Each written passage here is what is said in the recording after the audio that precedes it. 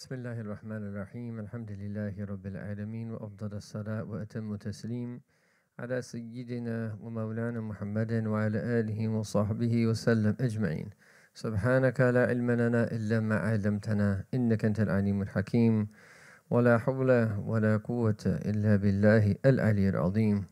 We ask Allah subhanahu wa ta'ala to open up our hearts to these very lofty meanings that inshallah ta'ala are a means to bring an abundant amount of spiritual light to them that will inshallah ta'ala open up the doors for us to tread the path and draw near to Him bi'idhnillahi ta'ala.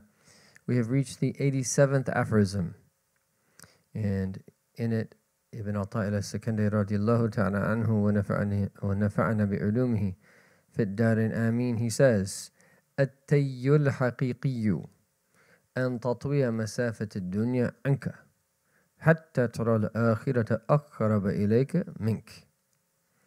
So this could be translated, and this is Thomas Cleary's translation: the real crossing is when you cross the distance of the world from yourself until you see the hereafter closer to you than yourself. Alternatively, it could be rendered: the real folding up of distance is to fold up the distance of the world from yourself so that you see the hereafter closer to you than yourself. So this is essentially that summarized in this last bit of seeing the hereafter closer to you than your own self. And in it, the commentators tend to emphasize the importance of yaqeen, certitude, and zuhud, this great trait of detachment. So let's look at these words. You have this first word, which is tay. And this is the masdar, or the verbal noun, for the trilateral root, tawa yatwi. Tawa yatwi tayyan. And this is literally to fold something, or to fold up. So you would fold a garment, or you would fold up a piece of paper. But it also means to cross or to traverse. Yani, to cover a distance outwardly quickly. So you talk about tawaitu masafa tawila, that I traveled a large distance. So this word tay has both of these meanings. And here it's referring to something else. And here it's referring to something that is within the realm, and we're going to get to this, of possibility for Allah's special servants. And it's possible for certain things to be folded up for people. It could be that spatially, or it could be in terms of someone's time. But what he's saying here is that he wants to teach us about al-tay al-haqiqi. What is the real folding up? The real folding up, and tatwiya. So here he uses it in its verbal form, and then he uses it in its verbal form.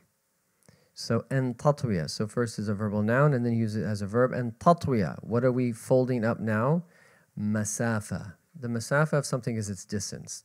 Kam masafa, how far away is it? Masafat dunya anka. The distance of the world anka, from your own self. That's really interesting. So this is not a type of physical distance that we're talking about now. This is a tay al-ma'nawi. This is a spiritual distance. This is a figurative distance. We're not talking about something, an outward distance here. And so, but Allah subhanahu wa ta'ala has given us this world so that we can learn about things and then apply them to the spiritual path. So one of the poets said, إِنَّمَا الْكَوْنُ مَعَانٍ قَائِمَاتٌ بِالصُّوَرِ. The kawn, the entire universe, its reality is that it is meanings, ma'anin, erected in images. كُلُّ مَنْ يُدْرِكُ هَذَا كَانَ مِنْ أَهْلِ الْعِبْرِ. Anyone who recognizes this is from the true people of intellect. So the whole world in and of itself, and everything in it, points to spiritual meanings, points to the abode of the Spirit, points to meanings that you and I need on the path to Allah subhanahu wa ta'ala, everything in it. And this is what we're taught to do, is to read the signs. And just as you have to learn how to read a book, you're not born a reader. when you learn a language, what do? You start to first learn the letters of that language. And then you start to learn how to connect those various letters. And then eventually that you can recognize words. And then you can read sentences. And then you can read paragraphs and read very quickly. And then you can extrapolate meanings. And then you become a great reader. And there's even books on how to read a book. The famous book by Adler. And you'd be so, but do we really know how to read? There's levels of reading. And that it gets very complex. How then, the more knowledge that we have and then all the associations that we make, and this is why there's constantly people writing new things, because new knowledge isn't produced by the unique associations that are made within people's minds. So the point here is that there is physical distance and then there's spiritual distance. And we know in the outward world that if we're going to go somewhere, there's certain things that you and I have to do. And if anyone's ever traveled in a pre-modern sense, I remember in the days of Mauritania in West Africa, it was really interesting to experience pre-modern travel. And I've never checked, but I might have been able to get in the Guinness Book of World Records on my first trip to Mauritania for the most modes of transportation in one trip. Because there was the ones that we all know. There was obviously a car. There was obviously a plane. But in addition to that we rode a ferry. We rode a train. We rode a donkey. And that we could probably think about some other things there too as well. Anyhow, the point is that pre-modern travel was very different. In pre-modern travel, this is why we have what is called marhalatan. And that this is the distance that you can normally travel at walking at a good pace, which is 50 miles. Because if you walk at an average pace, you're going to walk roughly what? About a 20-minute mile.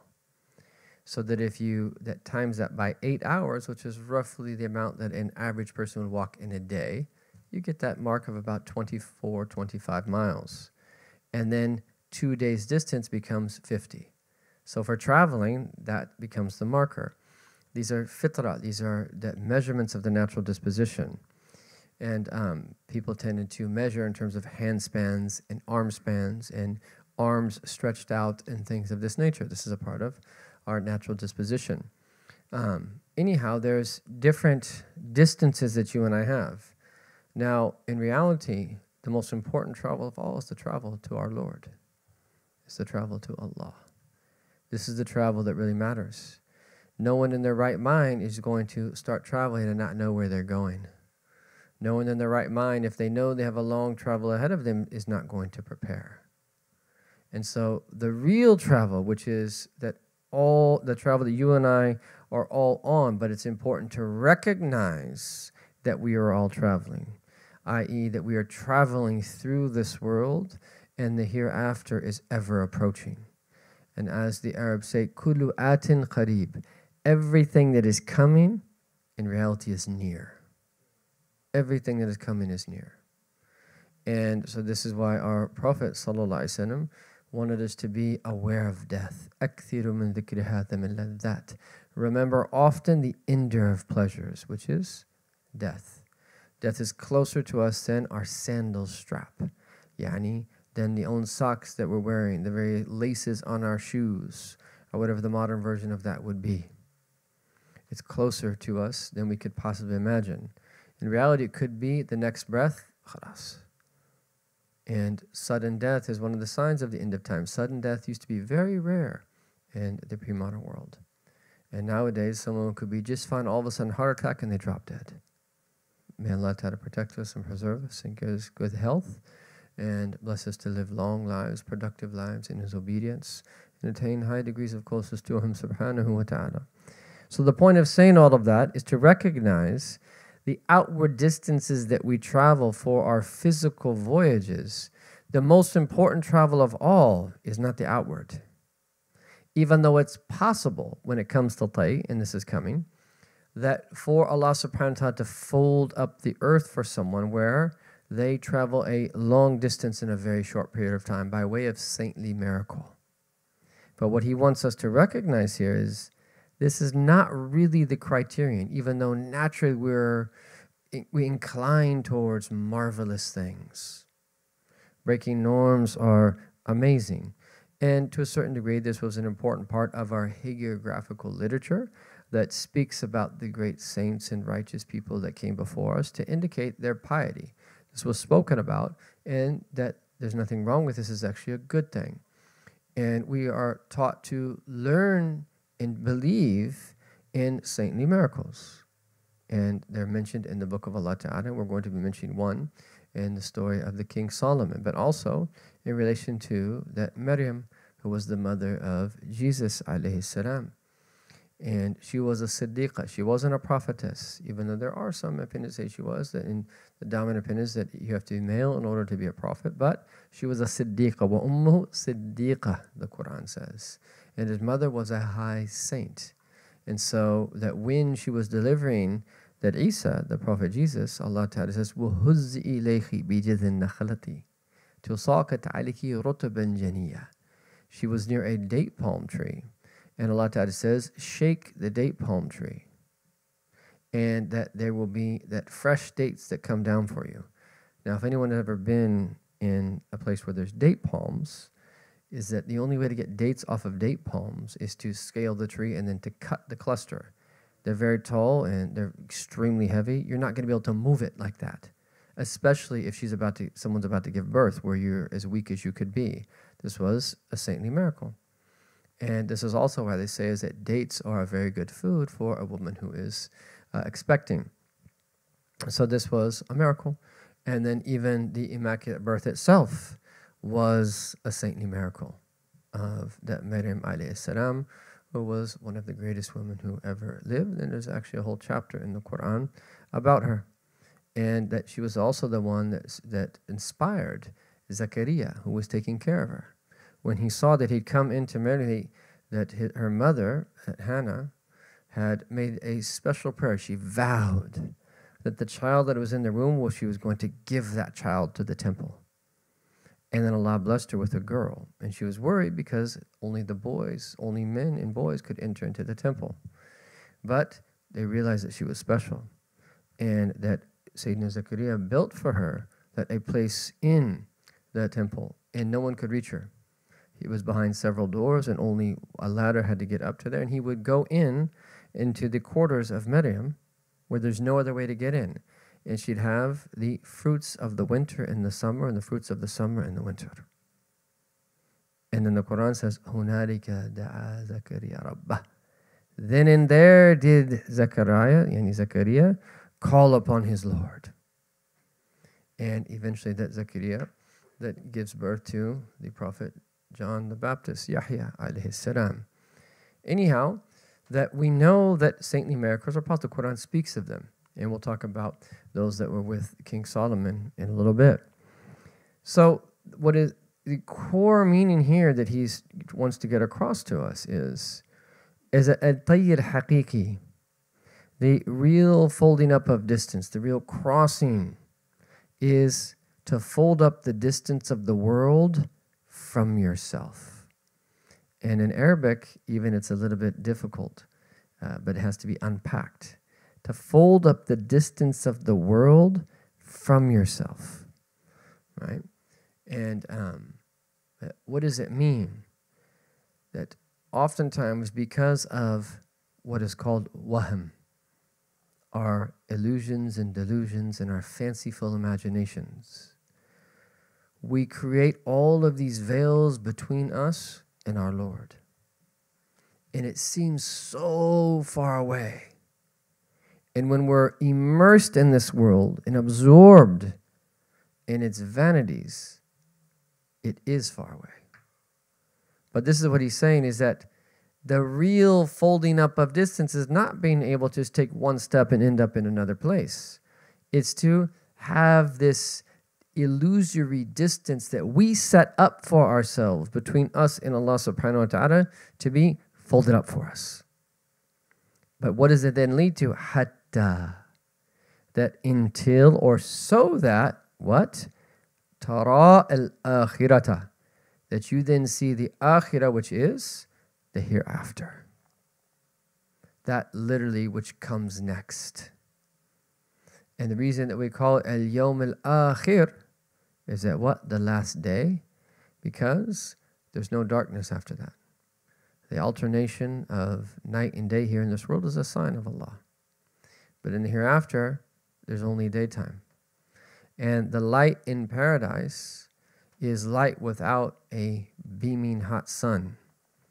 It is a very cool light, similar to the light just before sunrise, which is, if we get in tune with the natural, that way things work, and we get back to that rising early, getting in touch with the rising of the sun, that dawn, getting in touch with the sun's movements, the setting of the sun, is that these are amazing signs from Allah.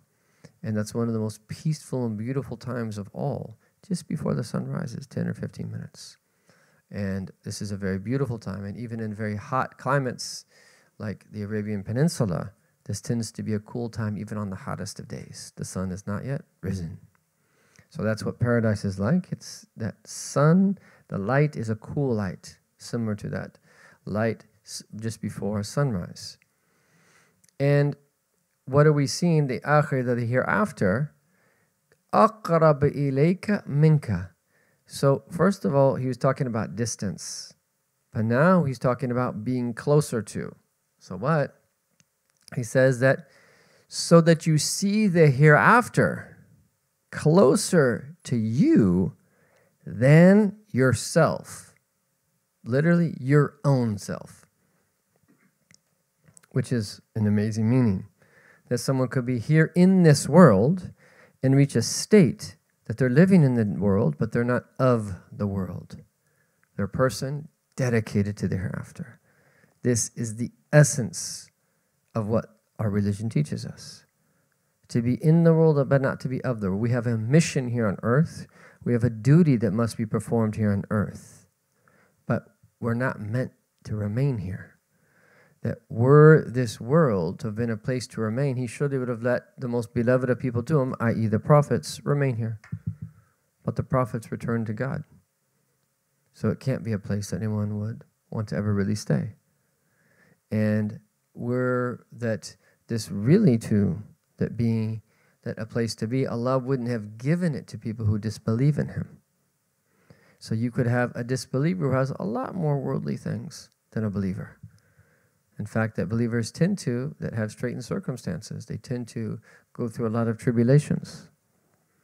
So this is essentially the linguistic breakdown. Let's look a little bit more closely at some of its meanings.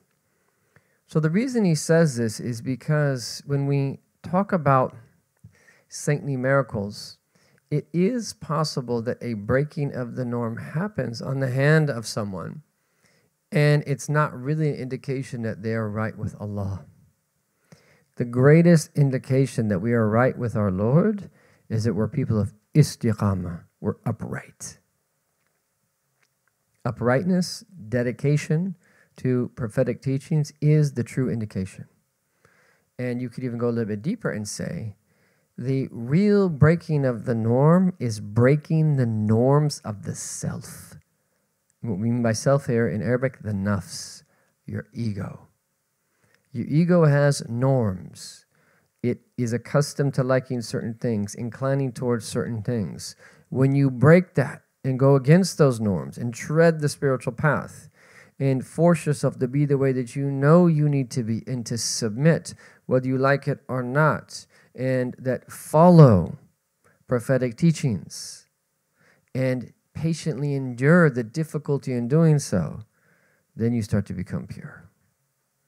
And the less grip that the ego has on you, the closer your heart is to reaching its Adamic potential, which is essentially connected to the ruh, which is the spirit.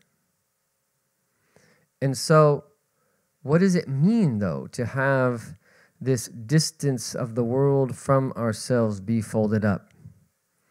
This means that you and I cease to lean on it, to rely upon it. And when the light of certitude comes to the heart, what then happens is the world ceases to have a place in our eyes. It is such that the hereafter is right before us, ever present. And the only reason that's not our state right now is because of our weak state of certitude. When you and I read the book of Allah, the Quran, Allah is speaking to us directly. He is telling us about reality as it is. This is reality. This is why reading the Quran obliterates illusion. And it's highly recommended every time you want to make a big decision in your life, read what you can from the book of Allah. And again, a seeker is not a seeker until he finds everything that he or she is seeking in the Quran. It's all there if we open up our hearts and our minds to its meanings. And yes, there are things we might have to do, we might have to research, there's things we might have to learn, of course, but it's all there.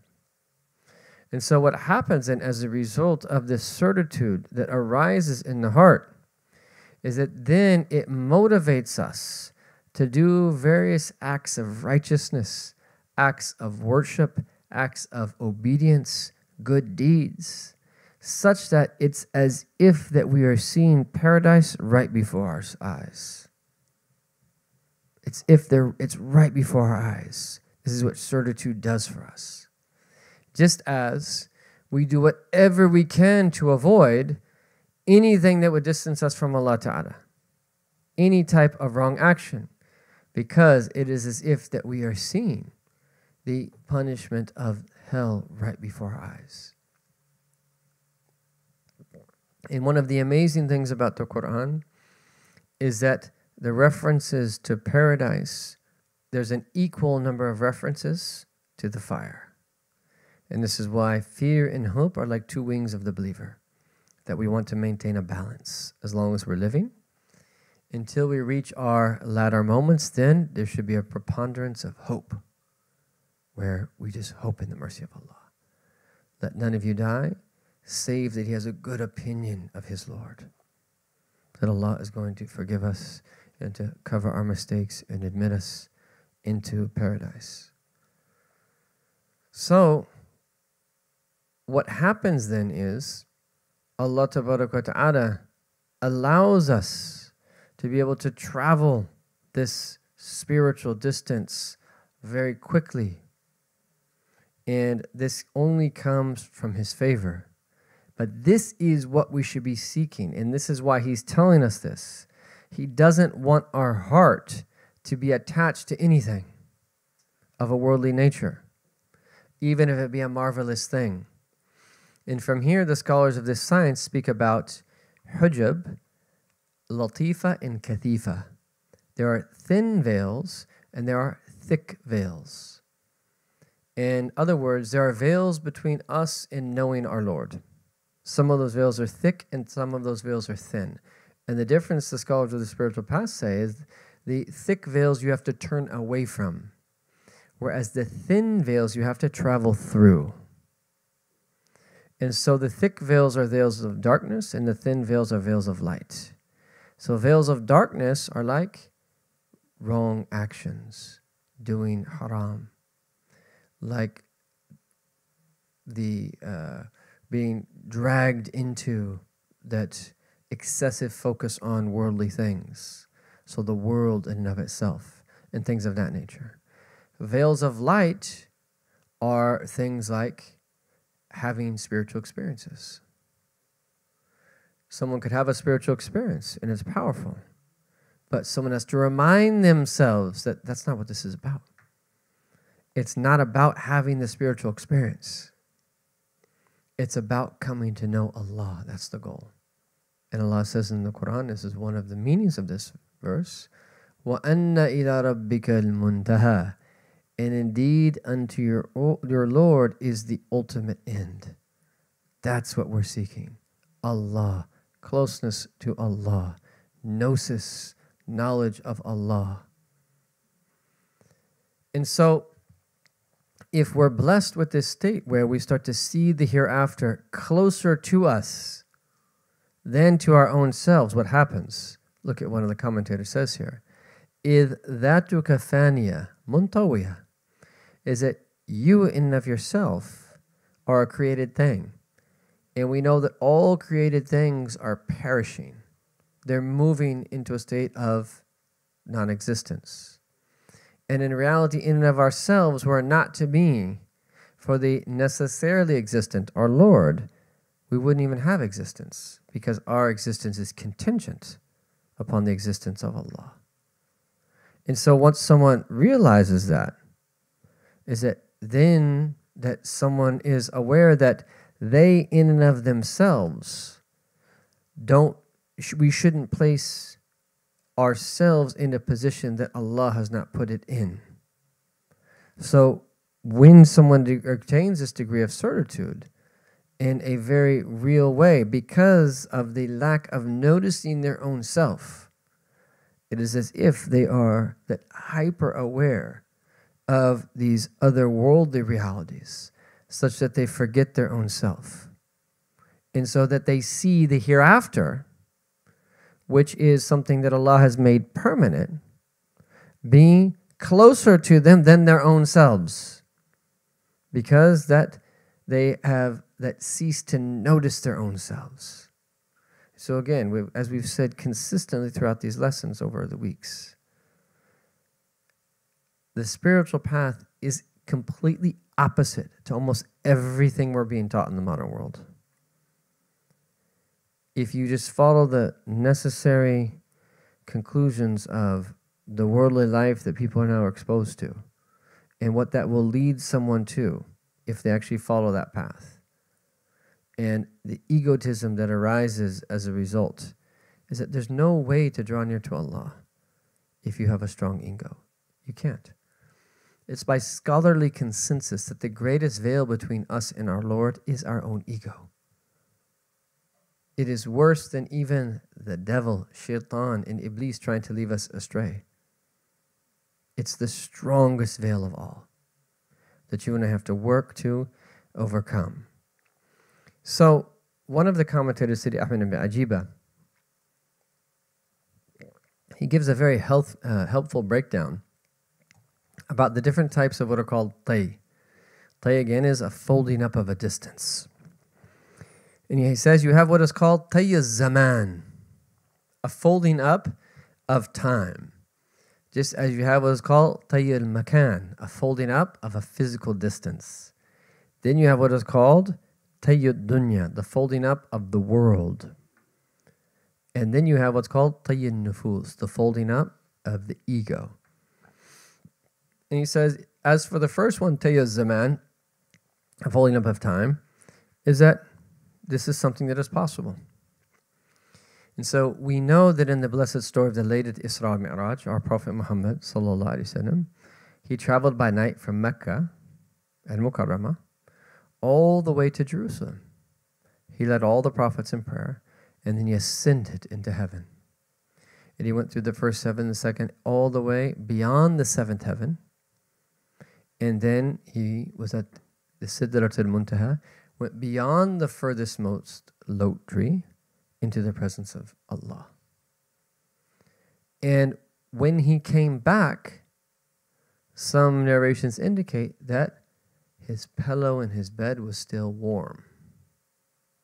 Meaning he went on this miraculous night journey and ascended into the seven heavens and went beyond, which is, how long would this have taken? Well, you're not in at that point, the time-space continuum like you and I all experience it here. And then he comes back after this marvelous and miraculous journey, and the bed is still warm. That's Tayy Zaman. And Allah Ta'ala can also do this. There are stories of people, and Imam An-Nawawi mentions this, and he mentions this in that the Adab Hamalat al-Quran, or the Adhkar. And he says is that the most that has reached us is people doing complete readings of the Quran 8 times a day. Now, outwardly, that's just not possible if you look at it by the hour clock and how the weight. The fastest reciters can recite a juz in maybe 15 minutes, outwardly. And there's 30 juz in the Quran. So if you just do the math then, you're looking at roughly 7 hours, 7+ hours, let's say roughly 7 hours. And so there's not enough hours in the day to do that. But what this means is Allah places blessing in the time for certain people. And the way that you and I experience time is very different. Some people have a lot of blessing in their time, and so time is that folded up for them in the sense that it's really actually what you would say is expanded for them. And folded up for them in terms of a lot happens, but outwardly there's only seemingly a little bit of time that passes.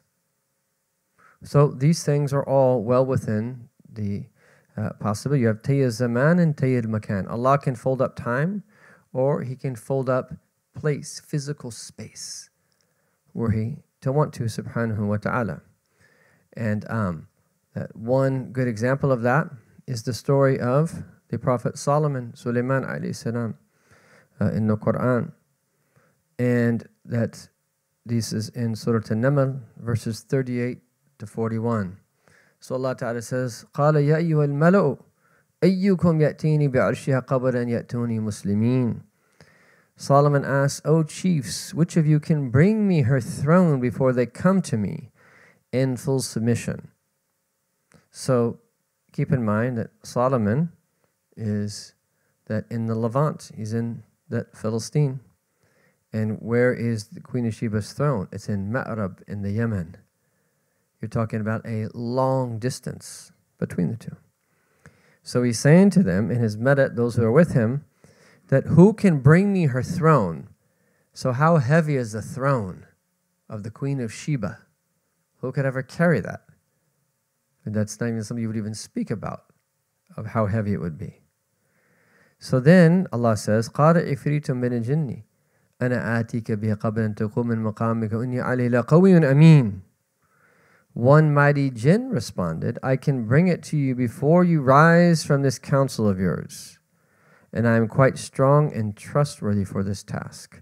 So, several hours, right? So that he's sitting, the council takes place, and then he rises. So that's still a miracle, a saintly miracle. How would you be able to do that otherwise? Right? This is the creation of the jinn. But then that Allah says, قَالَ الَّذِي عِنْدَهُ عِلْمٌ مِّنَ الْكِتَابِ. But the one who had knowledge of the scripture said, أَنَا آتِيكَ بِهِ قَبْلَ يَرْتَدَّ إِلَيْكَ طَرْفُكَ. I can bring it to you in the blink of an eye. In the blink of an eye. فَلَمَّا رَاهُ مُسْتَقِرًا عِنْدَهُ. So when Solomon saw it placed before him, so he brought it in the blink of an eye. How's that possible? Outwardly, in relation to our own power and abilities, that's impossible. We could never do that. But it's possible for Allah Ta'ala to enable someone to instantaneously travel to Ma'rab and physically transport the throne to Palestine. Allah's qadir ala kulli shay. And this is Quran. You have to believe in this.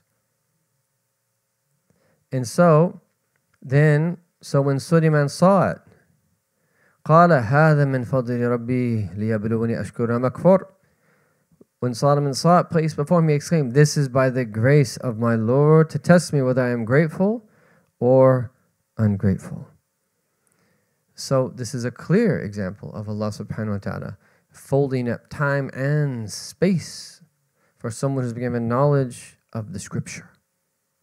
And this is a saintly miracle. This is a karama. So then we have what is called Tayyid Dunya. And again, what this means is for the world to be folded up from you. In other words, all of the veils that arise by virtue of the attachments of this world, by being granted this great virtue of zuhud, renunciation, detachment, translate it as you wish, is that all of a sudden you could have these vast distances that are metaphorical distances be folded up for you. And you traverse them very quickly from the bounty of Allah subhanahu wa ta'ala. And that this is another aphorism, the 136th aphorism, which is coming when we get there, says, لو أشرق نور اليقين في قلبك, were the light of certitude to shine in your heart, لرأيت الآخر أقرب من أن ترحى إليها, you would see the hereafter so near that you wouldn't even feel that you need to travel towards it. You'd see it so near to you. And that you would see the eclipse of extinction had overcome the beauties of the world. This is tayyid dunya. And this is a great blessing for someone to be gifted this yaqeen, this certitude, to be gifted this great virtue of zuhd, so that we turn away and that we then are traveling the path now in a very different way because of our state of heart. And so he's saying is that this is the tayyid haqiqi. And there also is this even other state called tayyid nufus, the folding up of the ego. And this is an even higher degree where now the ego ceases to be a barrier between us and our Lord subhanahu wa ta'ala. So he's really pointing us to seek what is even higher. So if we're trying to seek some type of saintly miracle outwardly, we have to know that that could be given to someone who's accepted by Allah or not accepted.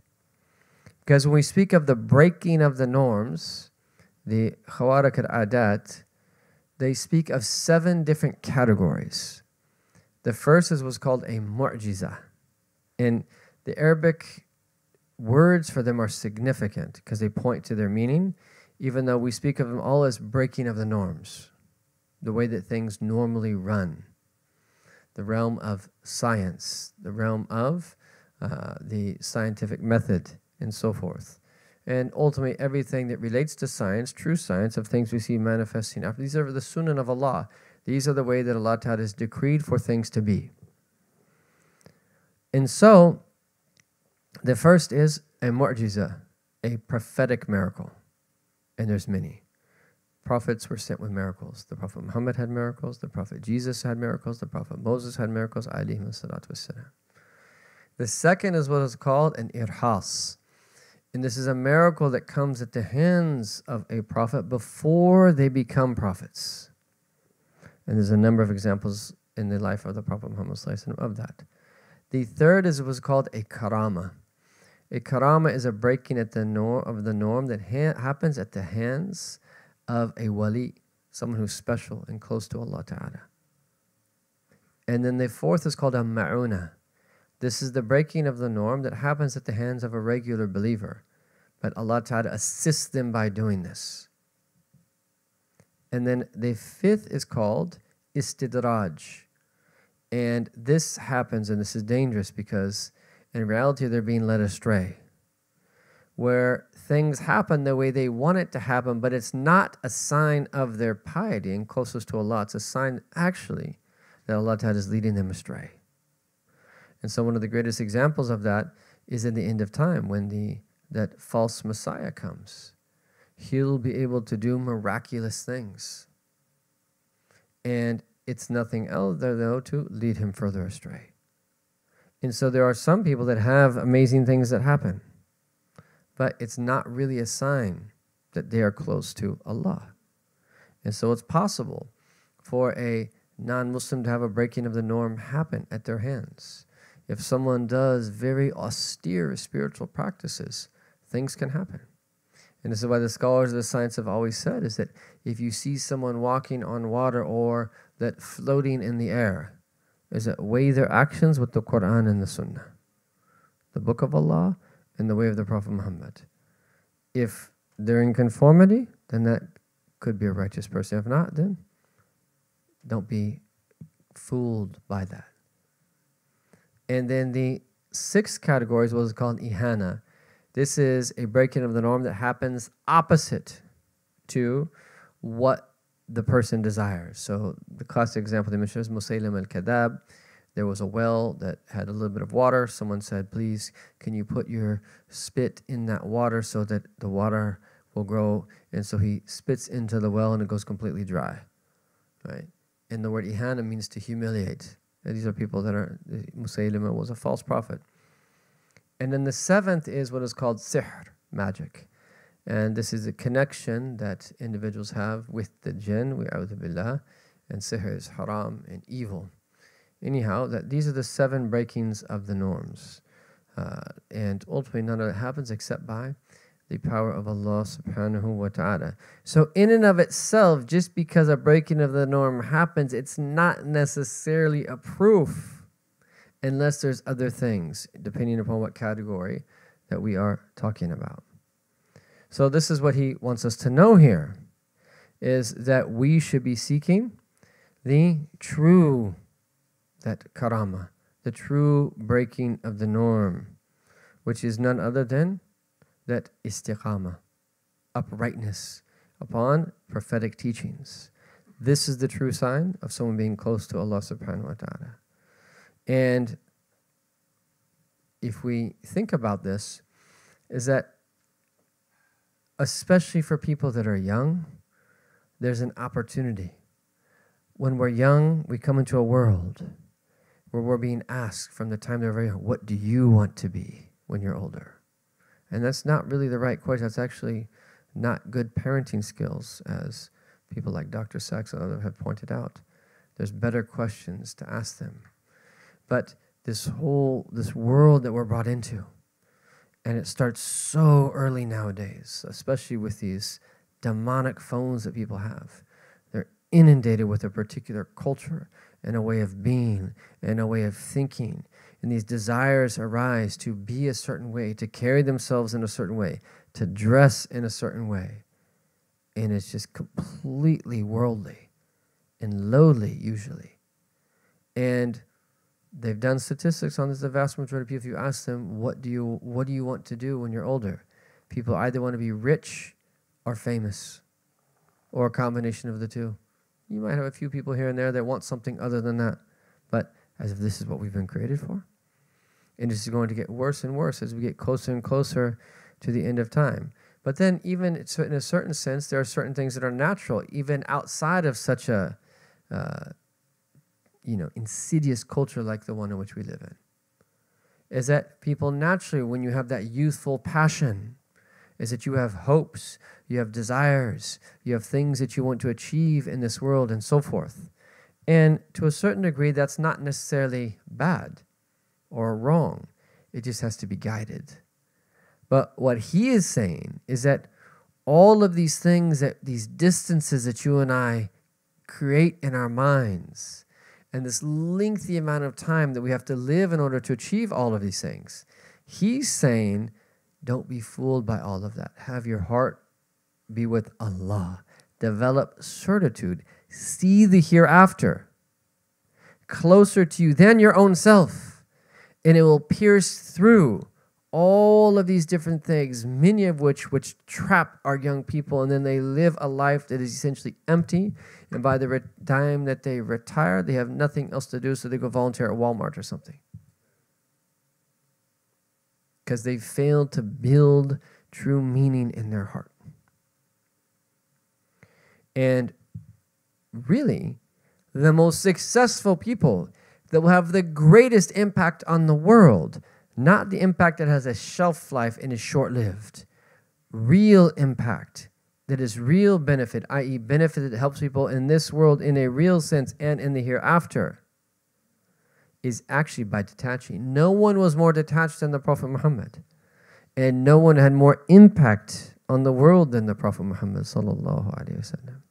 So actually, the best way that we can bring about true success and even the worldly manifestations of it is actually by detaching. Because the nature of this world, as we learn in a prophetic hadith, is that the world has been commanded to serve those who turn away from it. You turn away from the world and the world will serve you. You run after it and you'll never catch it. So actually, you win twice over. but you're not seeking the things of this world anyway. But Allah gives it to you.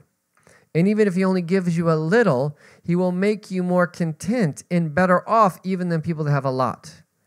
Because the Prophet Muhammad sought refuge from faqr, from poverty.